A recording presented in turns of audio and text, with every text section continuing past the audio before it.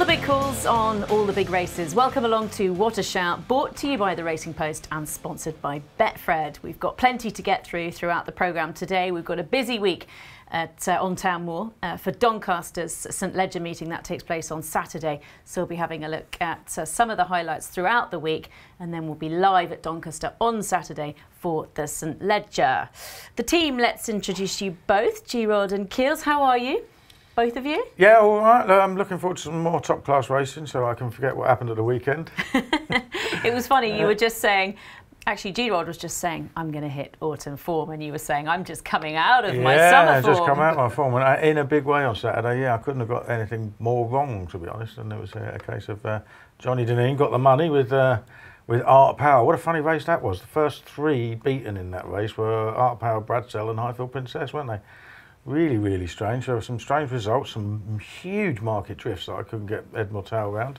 But yeah, everything I touched certainly didn't turn to gold, put it that way. Well, we seem to start most of these programmes talking about the weather, and that is because you would think we're normally going to have summer ground, and always by Saturday it's soft. And guess what the forecast is at Doncaster? Well, yeah, I mean, the funny thing is we've just come out of the hottest week of the year, and Doncaster reported only 1 mil on Saturday and 3 on Sunday, or the other way round, so that's 4 mil. Yet still managed to get it to good to soft in places by Monday without any appreciable rain, and now it's as hammered down all day on Tuesday.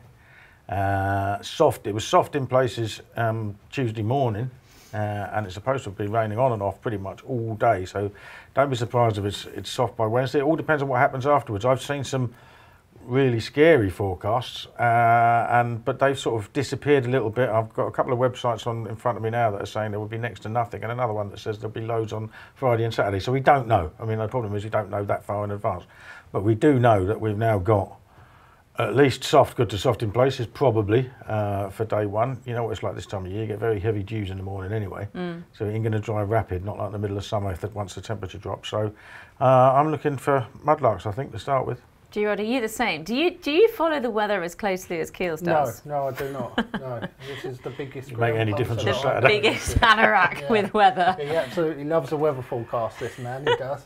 No, obviously it's an important factor, isn't it? But I do always believe that ability comes first and ground comes second. So that's the way I go about it. But nevertheless, it is going to be soft ground this week, you would say, and it could be really soft, so you definitely don't want to be looking at horses that are going to go on fast ground or have been showing their best form on fast ground recently. And just before we started the programme, you were confident in saying that your hitting form is the strike rate good at the moment? Strike rate is pretty good at the moment, yeah, thanks, Em. Yeah. Now, Keels will be my witness here, but generally my year tends to improve as the year goes on, for one reason or another. I can't put my finger on why this happens, but I tend to start the year slowly and then finish the year with a good 3 or 4 months. So let's hope that continues this year, Em. Let's hope so. Well, before we get stuck into the action, as always, please do like, comment, share and subscribe. Overnight, we hit 50,000 subscribers on the Racing Post YouTube channel.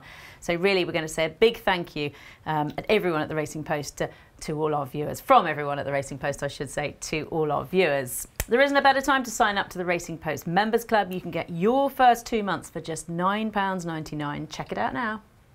Are you ready to take your passion for horse racing to the next level? With Racing Post Members Club, you gain exclusive access to the best racing insights, analysis and tools. Immerse yourself in award-winning content, from interviews with the sport's biggest stars to race previews and behind-the-scenes features.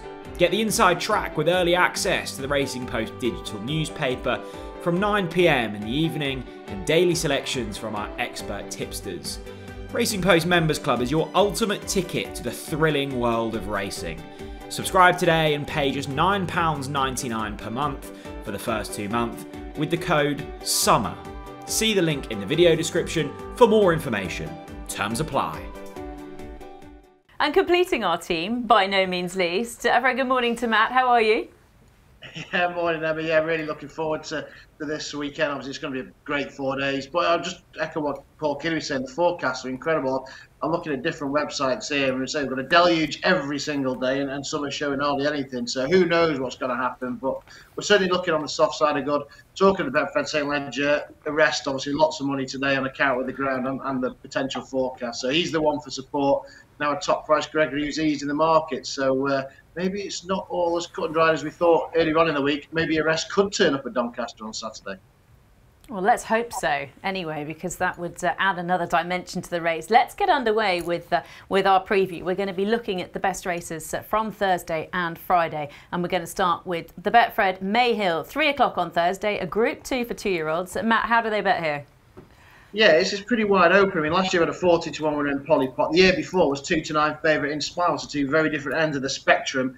I'm not sure we're going to get either of those extremes this time around, but Darnation is your favourite, 9-4, obviously very impressive on soft ground in the Prestige Stakes and won previously with Dig underfoot. Romanova, she was impressive at Salisbury, winning by 7.5 lengths. Not often you see horses win by that margin. I was really taking with Mary Bella. It's a race that Rafe Beckett won last year at Newmarket with a potentially nice type. She was impressive, but that was on quick ground. That is a concern. She's at 6-1. She would have been my pick on decent ground. We're a little bit worried about the rain. It's 7-1 bar. So look, yeah, 9-4 Donation, 6-1 bar. Looks a very competitive renewal of the Mayhill this year. And I think we probably all agree Darnation's looked quite smart in the process and probably warrants its place at the top of the market. Yeah, I think so. I think she'd be hard to beat. I mean, she's obviously won 10 lengths on soft ground and a novice at Thirsk, and then she won the Prestige at Goodwood last time. And at Goodwood last time, it looked like she was getting swallowed up, turning for home, coming against the rail, and she dropped back a couple of places and then came absolutely flying through, one going away. Stamina one of that, over 7 furlongs. This is going to be a mile on soft ground.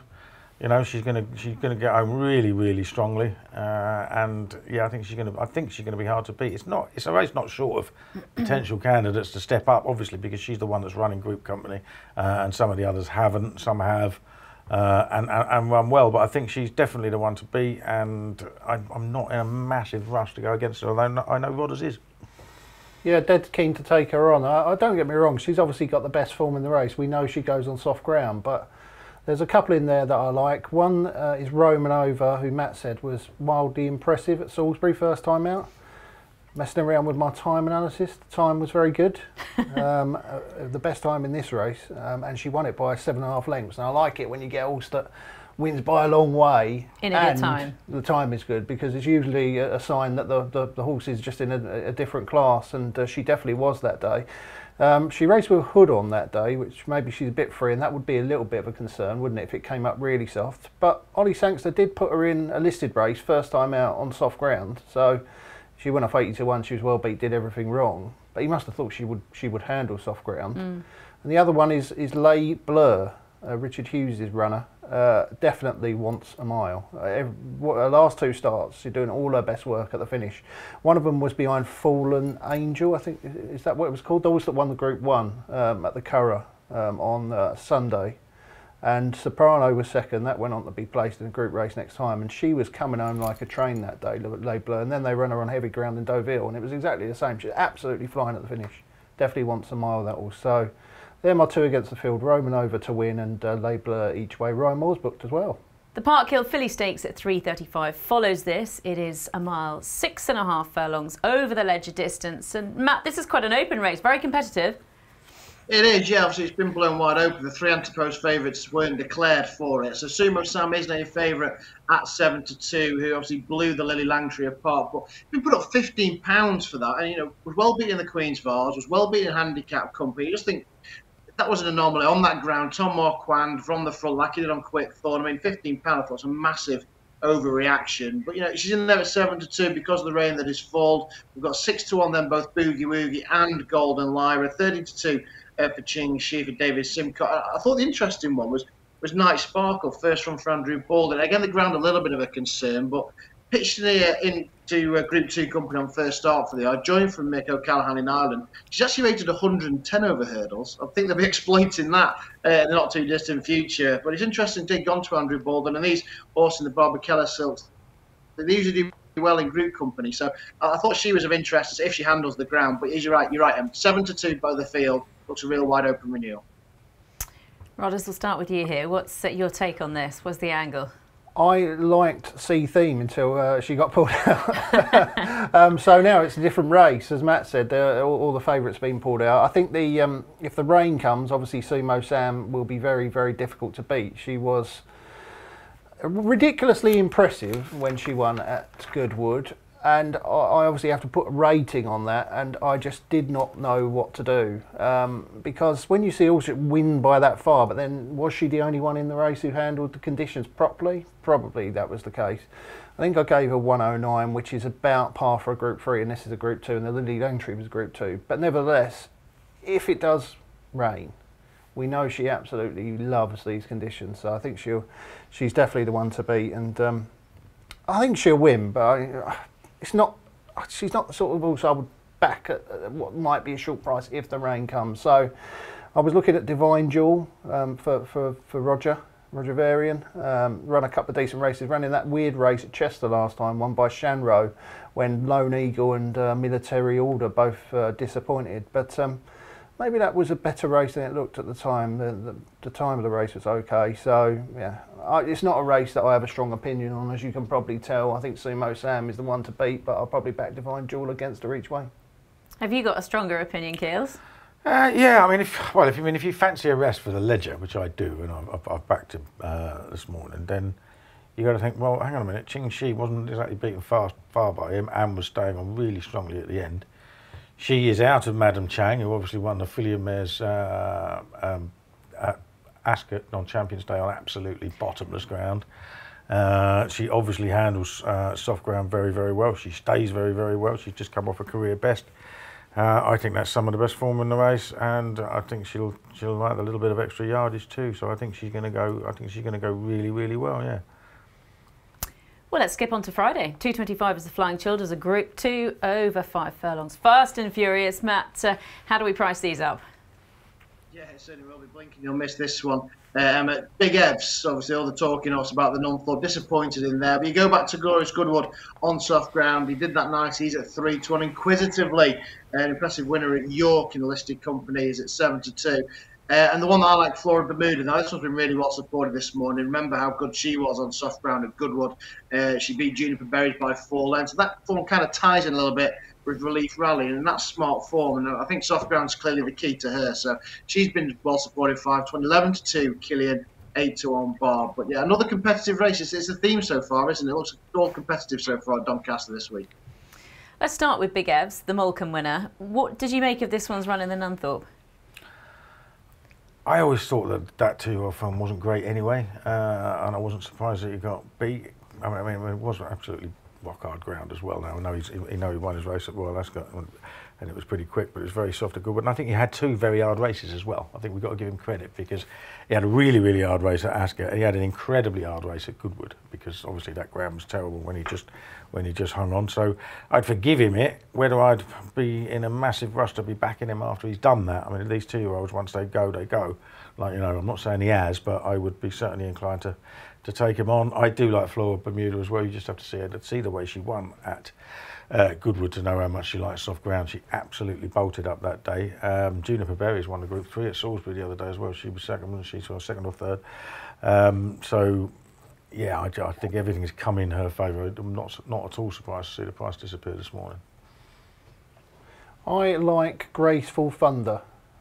She will definitely like soft ground.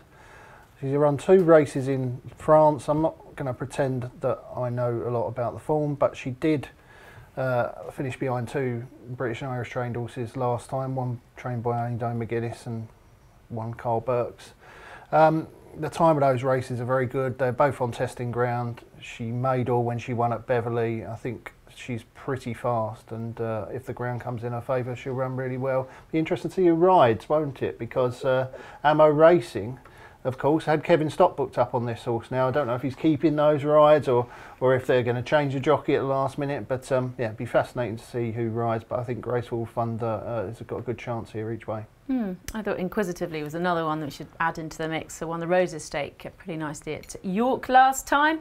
But all in all, yeah, a good renewal of the Flying Childers. That's at 2.25. The 3 o'clock is the Betfred Doncaster Cup. Group 2 over 2 miles and a furlong. And I think heading the market is a popular old horse, Matt.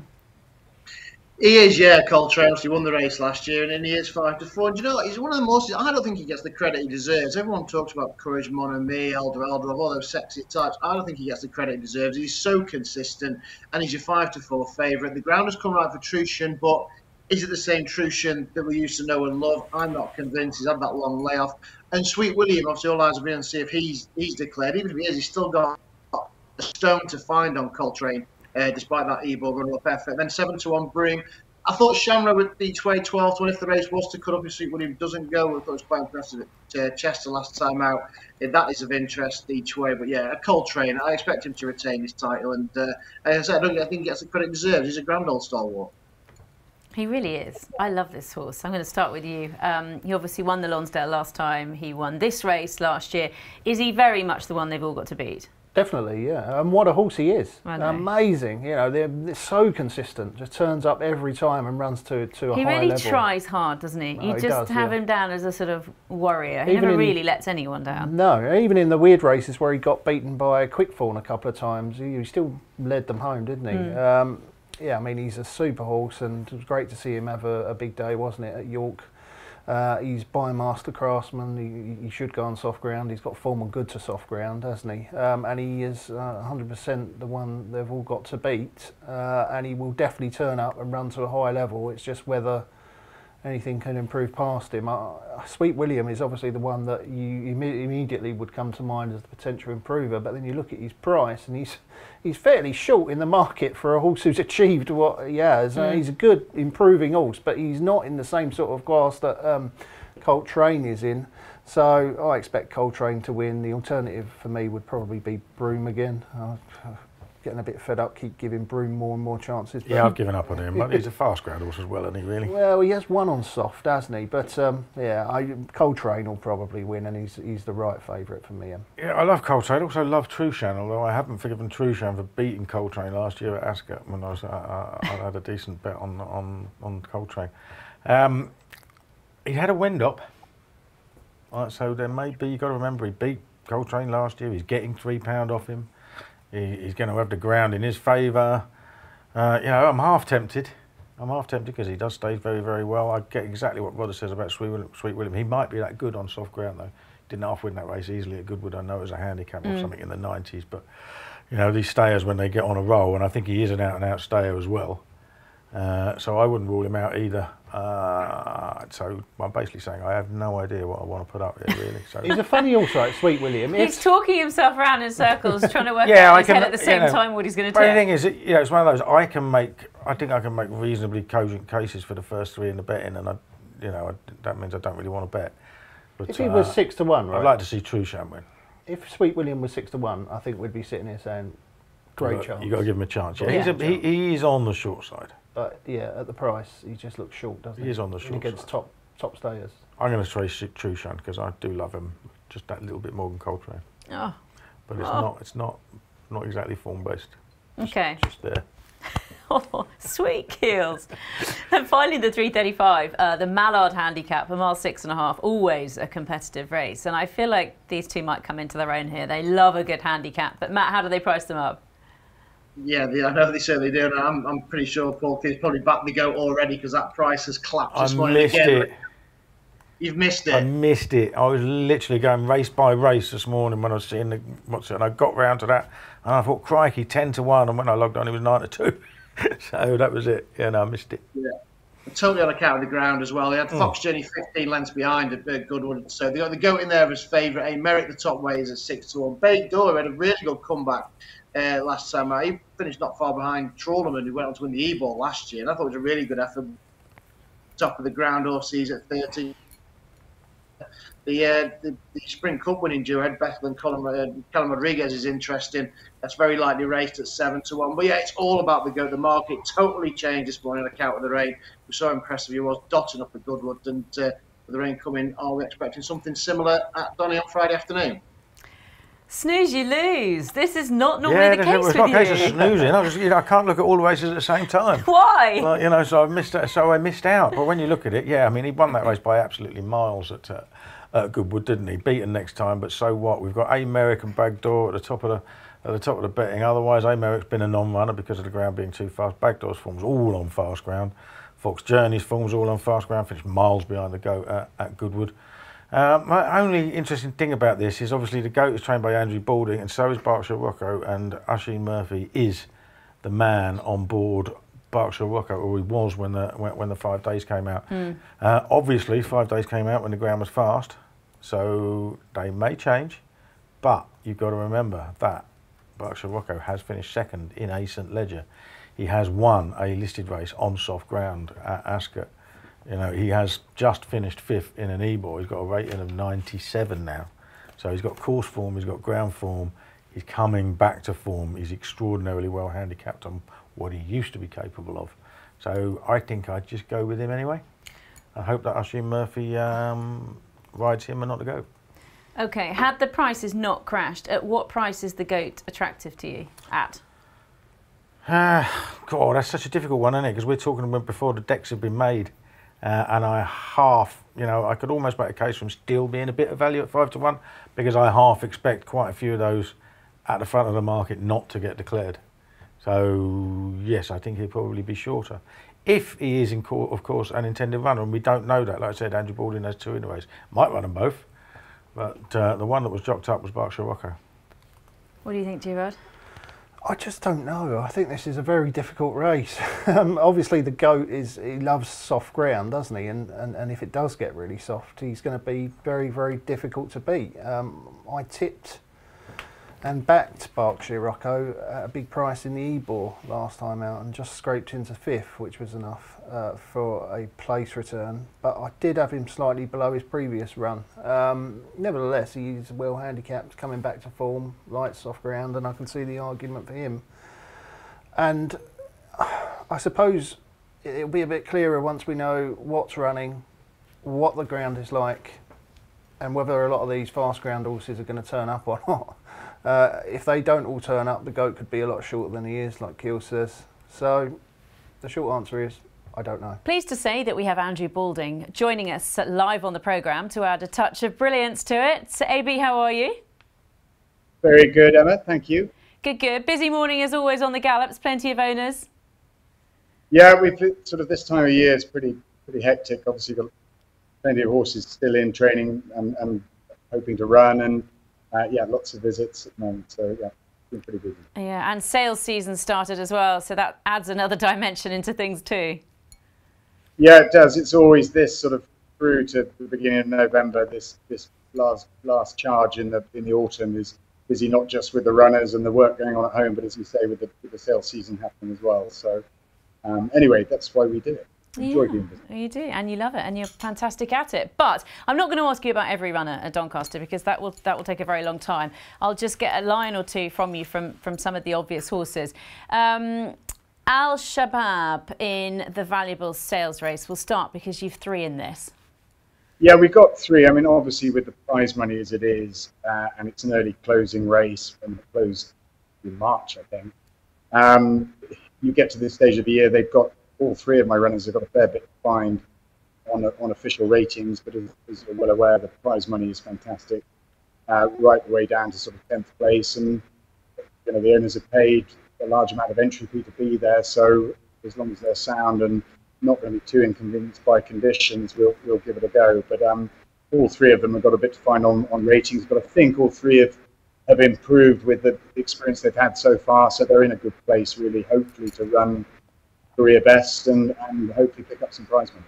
Al Shabab, Imperial Express and Celtic Warrior. In the May Hill, See the Fire is 1 from 1 and was really quite impressive at Newmarket. Yeah, she's a beautifully bred filly, obviously, from, she's always had a lot of quality in her work at home. It wasn't a great surprise that she won well on debut, and this was always the plan, was to come here for the May Hill. I think she's potentially a very high-class filly, although lacking possibly experience compared to a couple of her rivals, but I would have thought conditions would suit her well, and I'd be disappointed if she didn't run a big race. Sounds like you think plenty of her. Night Sparkle in the Park Hill. Having her first run for you, how have you found her since joining you? Yeah, well, we haven't had her very long at all. We probably only had her 10 days, 12 days. She was bought from Ireland, came into us, been very happy with the way she's settled in. She's eaten well. She's done one faster piece of work and looked very happy doing it. So obviously the form she had for her previous trainer was on a sort of pretty pleasing trajectory, and she won very well, beat a horse of mine at Newmarket last time, giving her a lump of weight and quite impressively, and was obvious. We're always looking for, Alistair Donald's always looking for a nice horse for Barbara Keller, and she ticked a lot of boxes, and we'll probably, obviously we're chucking her slightly in at the deep end first start for us, but she stays well and seems to handle any ground, so hopefully she'll run well. Yeah, interesting. I think there's quite a lot of rain forecast, isn't there? It's already soft, I think, with rain forecast. Flying Childers, Flora of Bermuda, looks like she's crying out for this trip. Yeah, she has no problem with the ground. Obviously, she won in a mud bath at Goodwood. Was very impressive doing it. It was really quite disappointing at York, and we don't quite know the reason for it, but perhaps she didn't stay the 6 furlongs, so we know she's effective at 5, and that's why we're going to be dropping back in trip, and hopefully on with slower conditions, it should suit her well. In the Doncaster Cup, is Coltrane very much the yard favourite? Yeah, he is. I mean, he's a special horse. He's been a joy to train, really, and he's given us some fabulous days, and he's had another great season this year. He's won the Sagaro, he was second in the Gold Cup, third in the Goodwood Cup, and won the Lonsdale. So he's had a fabulous season already, and hopefully we haven't finished yet. We've got the Doncaster Cup and hopefully the Stairs and Kipco Champions Day. He really deserved, I think, in everyone's book, to win the Lonsdale last time, and of course he won this race last year. He did. He didn't have to carry a penalty last year, so it's a little bit tougher this year. And Trusham should get his ground again if he's anywhere near back to his best. He's a very formidable opponent, so giving him the penalty isn't going to be easy. OK, quick words on a couple in the Mallard, because you've got a strong hand here with the Goat and Berkshire Rocco. The Goat has been very well backed since the rain arrived. Yeah, well, I mean, that's the obvious reason, and Berkshire Rocco will more than likely go to Salisbury as a result. He wants quicker ground. So, no, the Goat, we had to skip on Saturday because they didn't get the rain at Haydock, and this was the obvious alternative. So, yeah, the ground should suit him, and hopefully run well. On Saturday, Sandrine and Holgun in the Park Stakes? Yeah, I think it's probably more likely that we'll go with Sandrine. Holgun's a little bit to find on the ratings, and he's got some alternative possibilities for him. So Sandrine ran very well in the City of York. She's effective on any ground, really, and looks to have a strong chance, particularly as the rains come. She should run. And just one final runner I want to ask you about at Chester. Sea of Roses in the listed race, because the form of the Ribblesdale is working out incredibly well. Yeah, that, and she ran a very good race, I thought, in the Glasgow Stakes. I mean, obviously the horse that beat her is going for the St Leger, but I think it's a strong effort. She thoroughly deserves to win a listed race. She's been group placed and listed placed, and hopefully she'd handle Chester and go well there. Lovely. Thank you very much indeed for your time. Are you going to Doncaster? I'm not. I'm leaving that in the capable hands of Annalisa. She's much better at doing that sort of thing than me, and I can concentrate on the horses that are here. Brilliant. Good stuff. Enjoy it. Thank you and good luck. Thanks, Emma.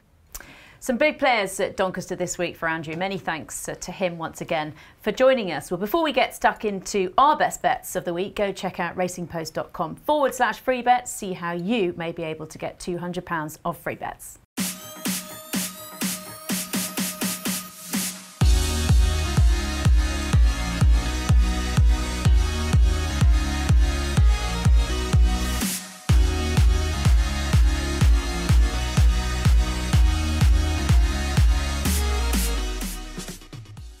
So, best bets of the week. Something on Thursday or Friday, G-Rod, that you have a strong opinion on. Yeah, 225 at Doncaster on Friday is Graceful Thunder. That's my best bet of the week. Brilliant. Keels? 3:35 on Thursday, because I think we can be most certain that it'll be pretty soft there. Ching Shi, daughter of Madam Chang, chased home what might end up being the Ledger favourite on Saturday. A rest last time. Okay, I'm in the Doncaster Cup on Friday, Group 2. 2 miles and 2 furlongs, and it's last year's winner. It's not a great price, but simple. I think he'll win. Matt, what do you fancy? Yeah, I know for the 4:10 Friday race, we haven't discussed Isla Mugers, who's just behind there's the door at Goodwood. I think the extra 2 furlongs and a £2 turnaround the weight. Very likely race for Rafe Beckett. I think that Isla Mugers will take plenty beating in the 4:10. Good stuff. Matt, are you going racing at all? What's the plans for the week? Or are you watching from home? Yes. No, I'll be up there on Townmoor. So I'm going to get there, join for racing on Friday and there all weekend for Saturday and Sunday. So at the minute, I might even get there on Thursday yet. So we'll have to wait and see. But yes, I'll be enjoying myself. I'll be at Doncaster. I'll be with you guys on Saturday morning. Brilliant. Good stuff. Look forward to it. To G-Rod, we going racing or not? No. Not this week. Yeah, very busy week this week because obviously what I consider to be the last big week festival. Of the summer is this one, and there'll be plenty on in the office. So, yeah, sadly, all work and no play for me. Can't believe it. That's a first. Keels, now I know you are going racing at the weekend. Yeah, well, crack of dawn leaving for Donny on Friday morning. So what's the crack of dawn? Oh, we'll be leaving about 4, something like that. Oh, whoa. Yeah, got to get there. Long way, innit? Well, it's not that far. Get there. It's a couple of hours on the train. Get there, have some breakfast. He's got to set up all the camera stuff for Saturday, so we've got to be there now. We've got to be at the course basically before it opens to get all the stuff in. So there we go. Then a day at the racing, and then another day at the racing, and then come back Sunday morning and disappear for a month after that. Love it. You're going on holiday, aren't you? Mm-hmm. To America? Mm-hmm. Okay, question. Will you follow the racing? No. I would not. I'm not intending to have a look. I may flick at the results. I may flick at the results for ARC weekend, but I'm going to switch right off. Well, I will be live with you on Townmoor on Saturday. Very much looking forward to that. We'll be live at 8:30. Keith Melrose will be with us. We've also got a special guest who will reveal later in the week. In between now and then, good luck with the punting. We'll see you on Saturday.